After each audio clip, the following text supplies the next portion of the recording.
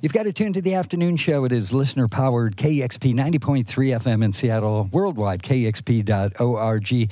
Just heard music from Common, the song The Sixth Sense, a song featuring my guest this afternoon, Bilal, who is joining me live here on the afternoon show. Welcome to KEXP. Thanks for having me. It is great having you back. It's been a while. Yep. It's been quite a minute, but I'm always honored. Playing the Nectar Lounge tonight. And how about a couple songs for KEXP listeners now, and then we'll catch up a little bit. Okay. Cool. Thank you.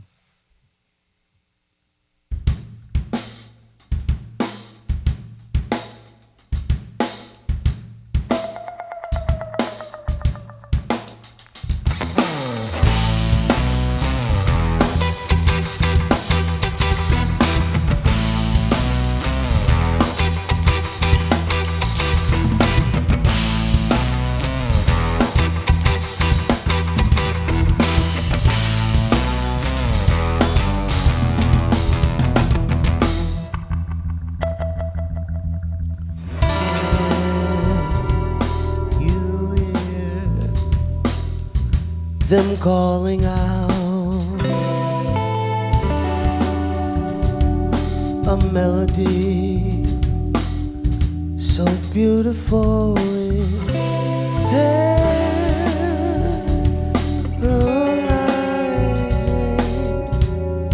Sirens have come to take you away, take you away.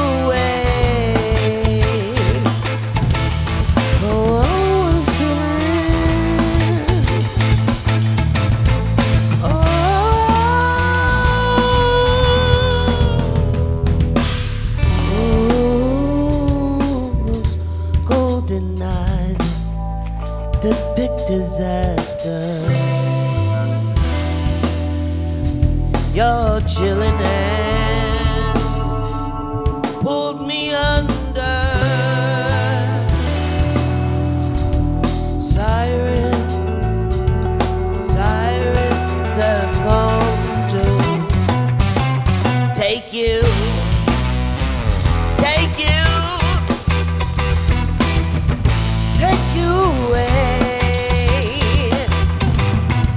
take you away.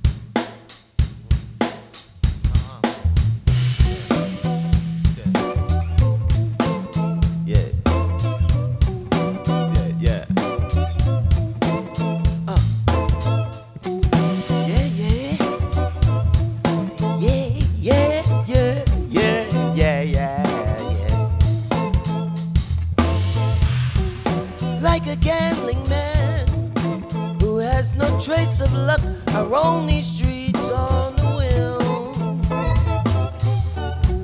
till you came along, just like the light at the dawn. With you on my side, lucky me. Yeah, baby, a winning hand. The game changed, I'm on the roll till it hit me again.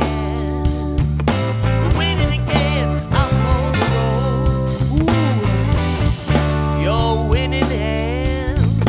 The game changed. Ah, baby, won't you hit me?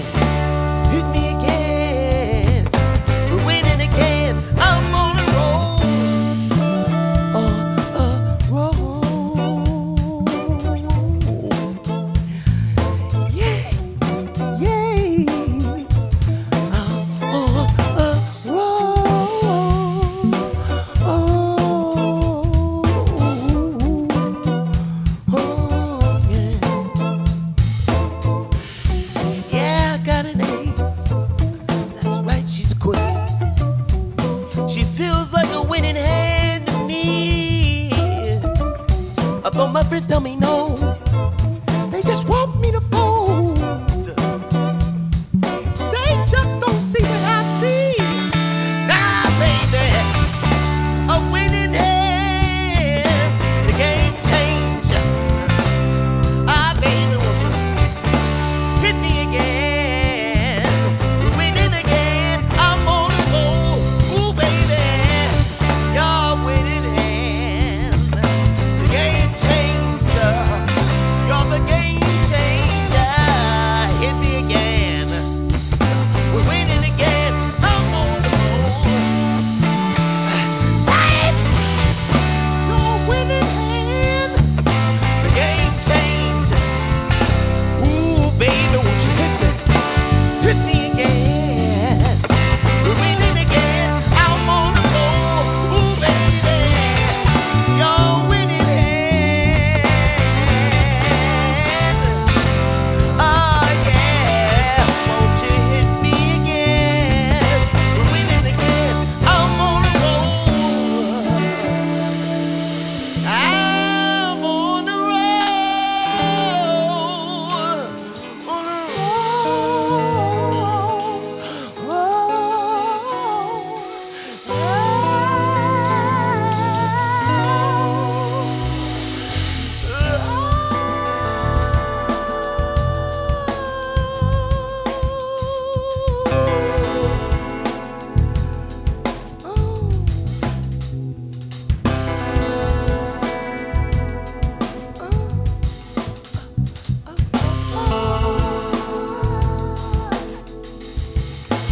You came reluctantly, I had to bring it out. You're so shy when you wanna be. Girl, it's okay to cry and laugh at the same time. Just don't let it go. Don't hold it back. Oh, for days and nights, our lovers and we play the record player over and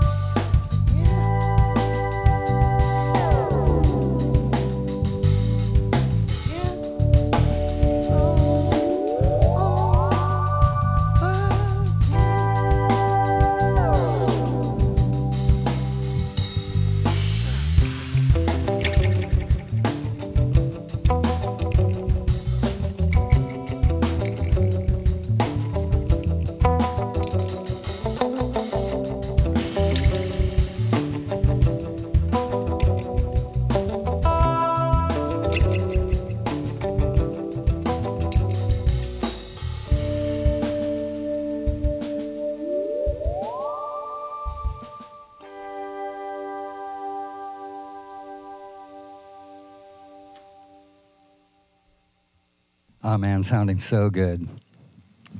Bilal live here on the afternoon show.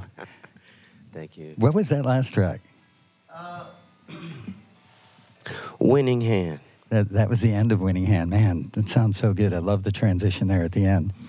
That was from 2013's Love Surreal here on this Valentine Day edition of the afternoon show. And Sirens at the top there, In Another Life from the 2015 album. Before we get too far down the road, do you mind introducing your fantastic band here? Yes, for sure. On the guitar, we have Randy Runyon. On the drums, Mr. Joe Blacks. On the bass, Tony Whitfield. And yeah, I've been playing with these guys for about, as a unit, it's been about 3 or 4 years. Sounded fantastic. Well, appreciate you. Playing tonight at the Nectar Lounge. So early in your career, you joined this rotating collective of collaborators, Soulquarians. Common was in there, Jay Dilla, Erykah Badu, Mos Def, Q-Tip, a ton of other folks. Can you talk about the significance of this sort of community, like what role that played in your development and your life? Oh, man, it played a tremendous role in my life. I was the youngest one in the group.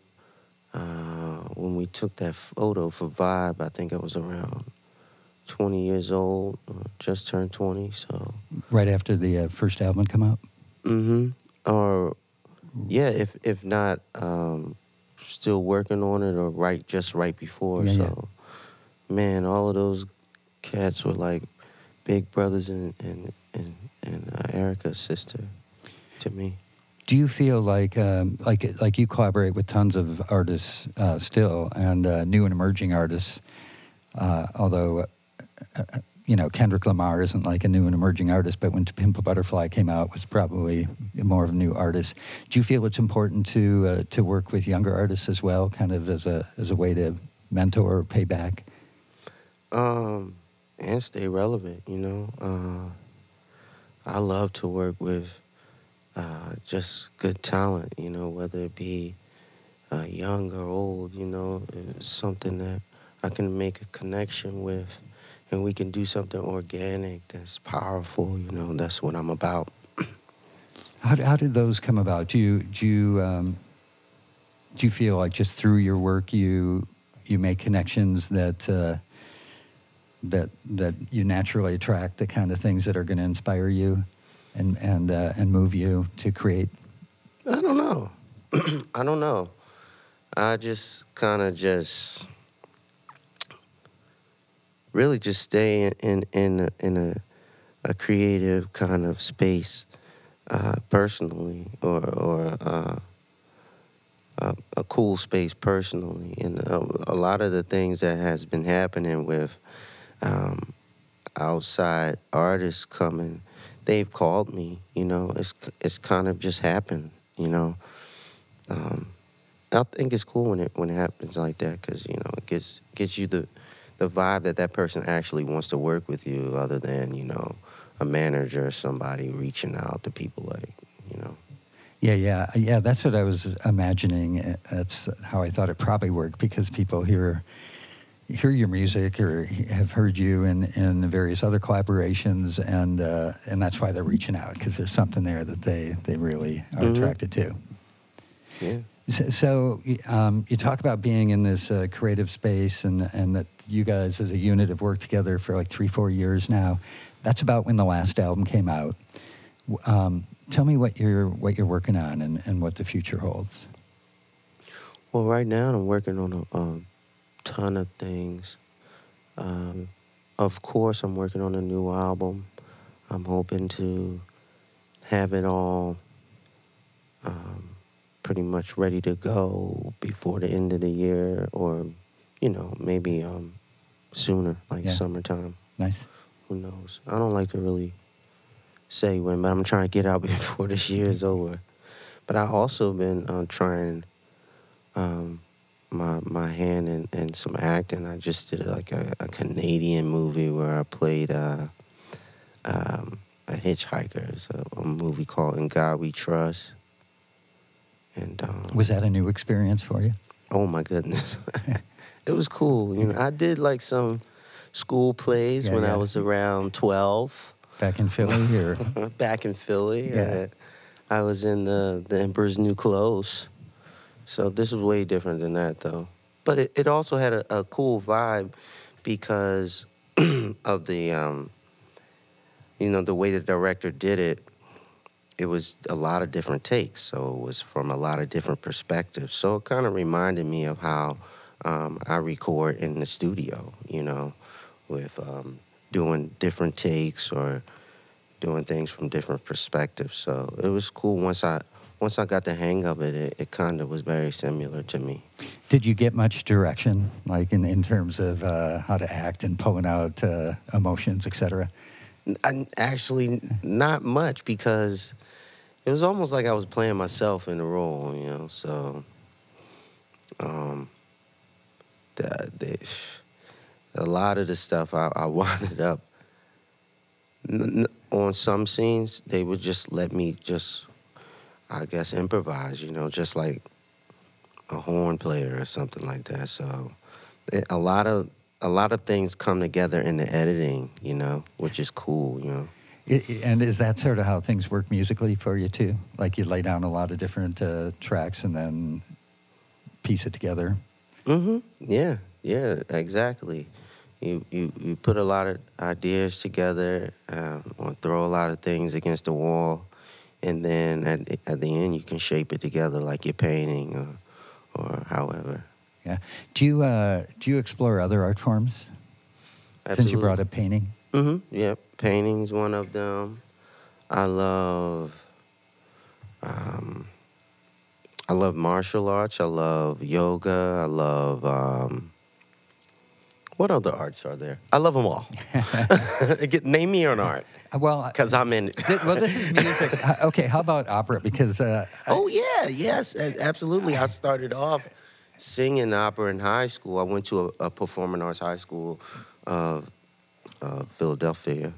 So I got really into opera. I casually was thinking about doing that for a minute. Do you ever... as a profession. Yeah, do you ever go back to that? Do you ever think that? Like, man, at some point I want to be in an opera. I want to do an opera. It would have to be something cool, you know? Yeah. But, you know, I used to think, like, no, it's too much. I've smoked too many cigarettes. But then I saw something with Pavarotti was smoking cigarettes. I was like, what? Oh, my gosh. So there might be a chance, but I don't know. I think I'm too much of a improvisational kind of an artist that I would probably not be able to, like, stay on the kind of page of, like, just strict kind of classical. The rigidity of a script or yeah.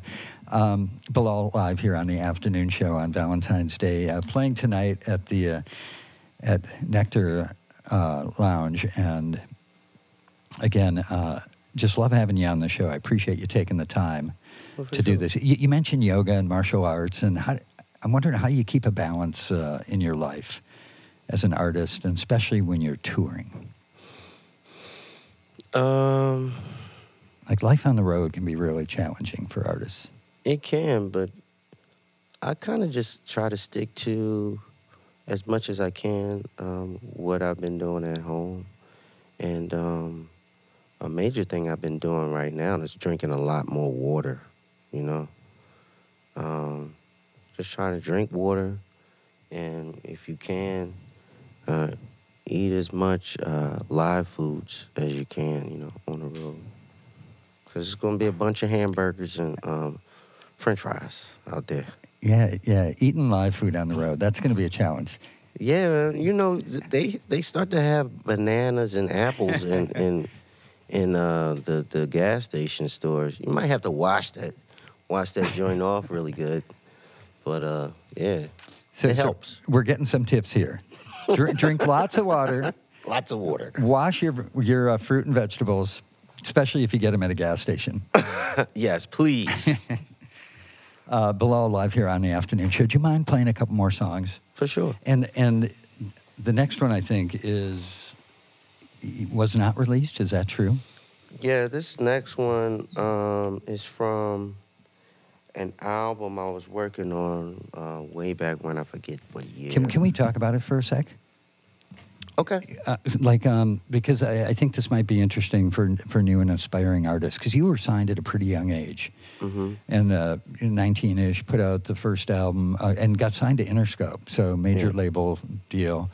And then I was wondering if this was from what would have been the sophomore album, the second album, which got shelved, or there were artistic differences, right? You were expressing yourself in one way, and maybe the record label had other ideas. Mm-hmm. I don't know if that's kind of what went down, but A combination of that. And it was just in the middle of a transference of how things happen in the music industry. I came along, and when I was signed, it was the analog age. Everything in the studio was tape, straight, just analog type of a vibe. and that hierarchy of a major label. Yeah, like going into my second album is when everything switched over to digital. So everything was easily bootlegged. The internet was extremely new. They had a thing called MySpace. It was a transference of where we are right now, technology wise, with music and digitally and streaming. This was like the changeover is when I was working on this album. So it was just a lot of stuff happening, and then add that with the creative differences. Anything could happen if cats, not agreeing with what's going on. It's much easier to just, leak some stuff. And at that time, were you sort of pro getting it out there quick? And yeah, I mean, when I didn't leak it, but once it got out there, I had to go with the wave and kind of learn how everything was operating on the fly. I had to just move with what was coming to me. Yeah, you gotta be able to react and move quick, and certainly at that time the major labels weren't. Mm-hmm. And it turned out good for me, because we were able to tour off of this music. Off the music that leaked. So. That leaked. At first I was like, oh no. The label's like, see, well, we might as well start over. And I was like, wow, all of that good music. And then we started to do shows, and everybody in the audience had these new things called iPods. And they were like, play number 5, play number 2. And I was like, what the hell are they talking about? And it wound up being this bootleg, legendary music that I guess... Yeah, that's a great story. Yeah. Well, let's hear a song from that. The sure. Never officially released Love for Sale record. Yes, this song is called White Turns to Gray.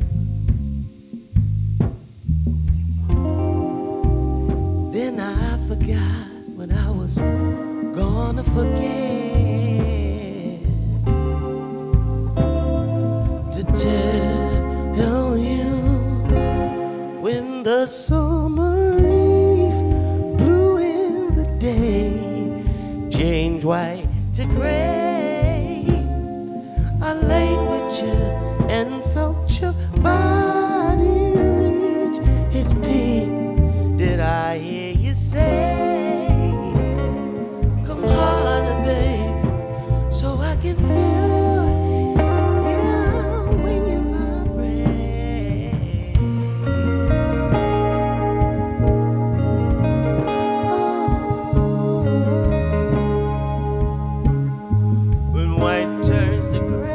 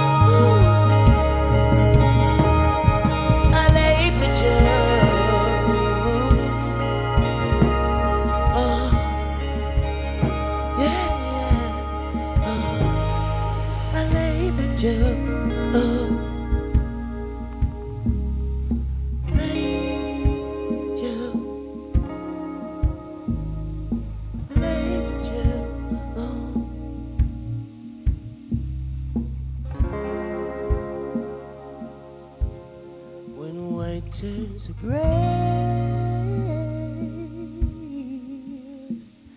I live with you.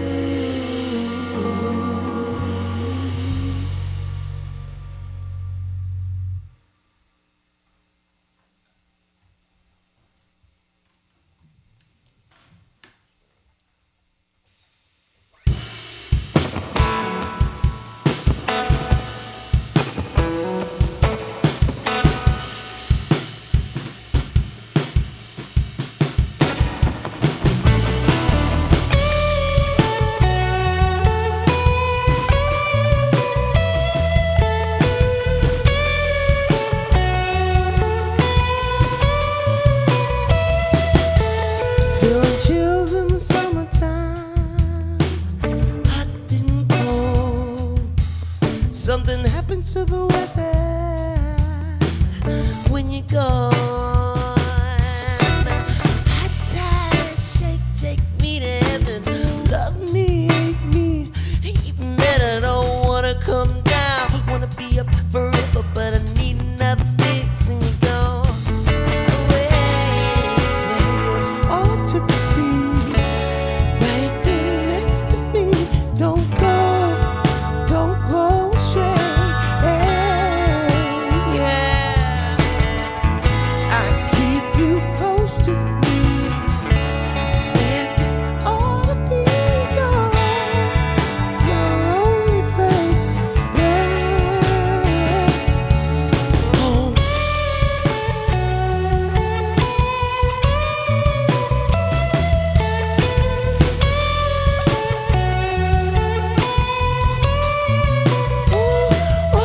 Have you seen now? Looking over town, looking on the block, been waiting right here on the spot. Who showed up, stoned as hell, using the past as a scapegoat. Old habits so hard to break, you just can't take the pain away. Here next to me, don't go astray. I keep you close to me. I swear this ought to be your only place. Your only place is where you to be. Don't go astray. No, I keep you right here with me. Oh, don't go astray. Don't go astray.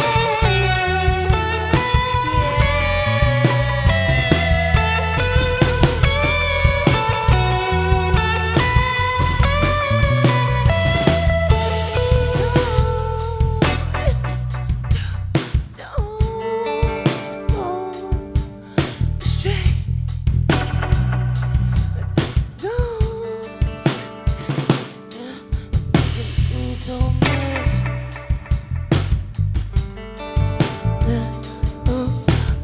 Means so much.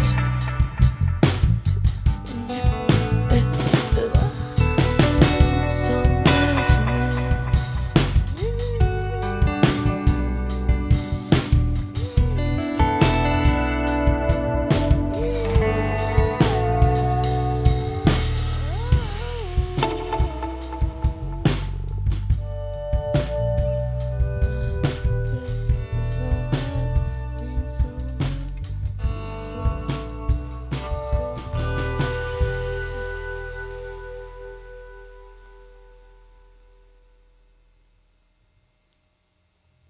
Astray and White Turns to Gray. It's Bilal live here on the afternoon show. Along with Randy, Joe, Tone, thank you all for being here this afternoon. Great sounding set. Thank you so much. Looking forward to new music when you're ready to put it out. Oh, appreciate that. You know, I'm excited about what's to come. Cool. What's to come in the short term, playing the Nectar Lounge tonight, and then heading down to California for a string of shows. Yes. Thank you again. Huge thanks to the audio-video crew here, Justin, Alaia, Kendall, Carlos, Kevin Suggs on sound, Maddo, Allison, and thanks to all the donors who make in studios like this one possible. It's listener-powered KEXP Seattle. Discover new music at listener-powered KEXP.org.